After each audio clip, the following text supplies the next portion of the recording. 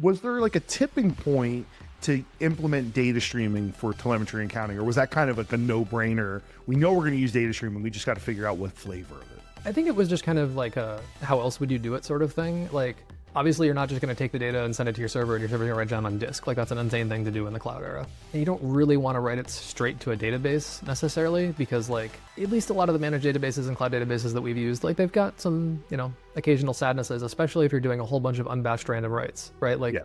You don't want to just like have your database going like, here's a bajillion writes all the time. They're not batched, they're not sorted, they're not grouped. It's just like, here's a giant cacophony of garbage, basically. Right. And so at minimum, having something like WarpStream or Kafka to like take all of the telemetry you're getting and like kind of do a little reshuffling, batching, sharding is like a really nice thing to have. And then you get all of the availability benefits of like having it buffer the data, keep it in object storage. Like, oh, if your database is down, it's fine. WarpStream's got it. Like, as long as we can get it to WarpStream, we got it covered.